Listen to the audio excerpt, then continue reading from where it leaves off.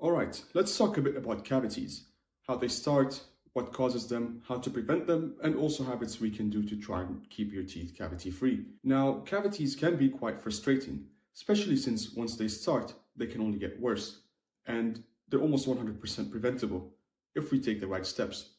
Now, I'll try and cover three main points in this video: what causes cavities, so you get a better idea or you can understand how they start. I'll also try and cover how to prevent them, so easy practical steps you can do to try and keep your teeth healthy, and also personal habits I recommend, just little things you can do to try and keep your teeth healthy for longer and things that can make a big difference over time. So yeah, by the end of this video, you'll have a clear idea on how to try and keep your teeth cavity free. Let's get started. Alright, so what exactly causes cavities? It really comes down to three main things: so plaque, sugar, and acid.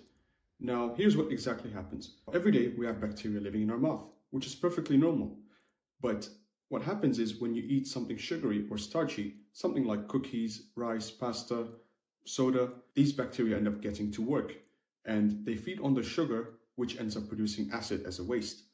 Now, this acid is quite harmful for the teeth. The reason being is because it starts attacking your enamel, which is the hard outer shell or outer layer of the tooth, which can be harder than steel technically. Now, what happens is the acid ends up attacking this enamel, which ends up causing small holes within the tooth, and that's what we call a cavity. Now, if the cavity is left the way it is, sometimes it can get worse, and it can go deeper and deeper to the point where it reaches the center of the tooth, something known as the pulp, or also known as the nerve, which is sort of like a center of nerve and blood vessels. And once it reaches there, you can sometimes start getting symptoms like pain, sensitivity, infections, to the point where you'll probably need a root canal or potentially lose the tooth altogether. So in simple terms, what we can say is plaque plus sugar equals acid, and acid itself equals enamel damage, and enamel damage is what causes the cavities. Let me try and give you a quick visual here. So imagine sugar as the fuel for a fire, bacteria as little sparks, and acid as the flames. The more sugar you add, the bigger the fire gets and the worse things get.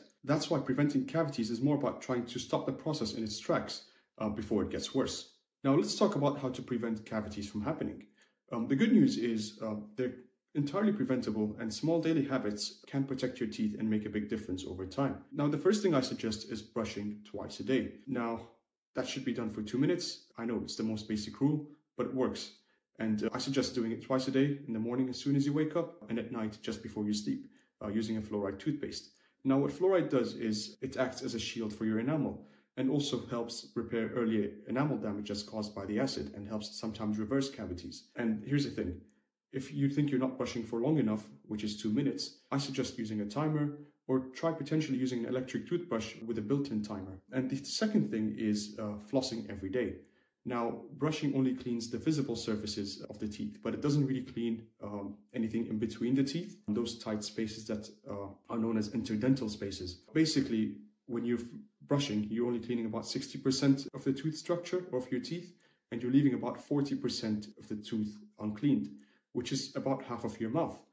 Now, if you find flossing or regular flossing to be difficult or annoying, maybe try using a floss pick or potentially a water flosser. The goal is to essentially try and get in between the teeth, because we don't want any food or plaque really to build up in between, which can also cause cavities in between your teeth. The third thing I suggest is watching your sugar intake. Now, sugar is like a buffet for bacteria.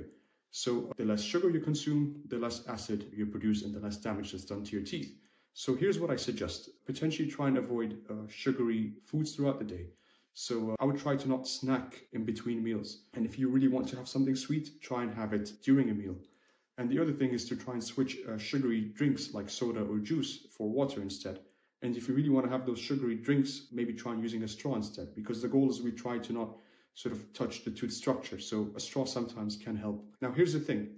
If you're sipping continuously on something like soda or something sugary, or even something acidic like coffee, continuously throughout the day, that can cause damage to your teeth because you're constantly attacking the enamel.